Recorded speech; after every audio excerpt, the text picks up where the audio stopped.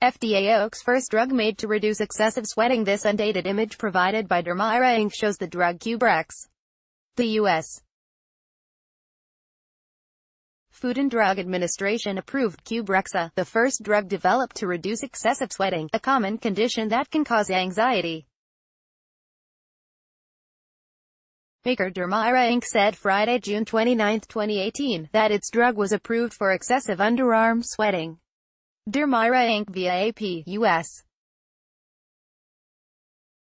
Regulators on Friday approved the first drug developed specifically to reduce excessive sweating, a common condition that can cause people anxiety and affect their social lives. The Food and Drug Administration approved Qbrexza for excessive underarm sweating and will be available in October. The drug is inside a cloth wiped over the skin daily to block sweat glands from activating. Its manufacturer, Dermira Inc., refused to disclose the price, as drug makers normally do. An estimated 15.3 million Americans have some form of excessive sweating, but only 1 in 4 get treatment.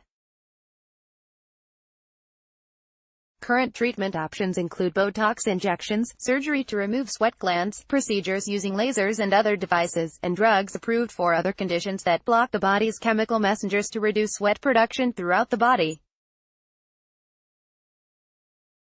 Side effects of Qbrexza include blurred vision, constipation, burning and itchy skin, head and throat pain, and dry mouth, eyes and skin. Dermira said in one study, 53% of patients reported Qbrexza reduced sweat production by roughly half, versus 28% in a comparison group using a non-medicated cloth.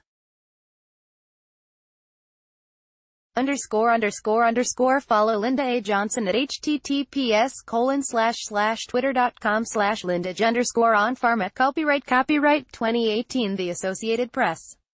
All rights reserved. This material may not be published, broadcast, written or redistributed.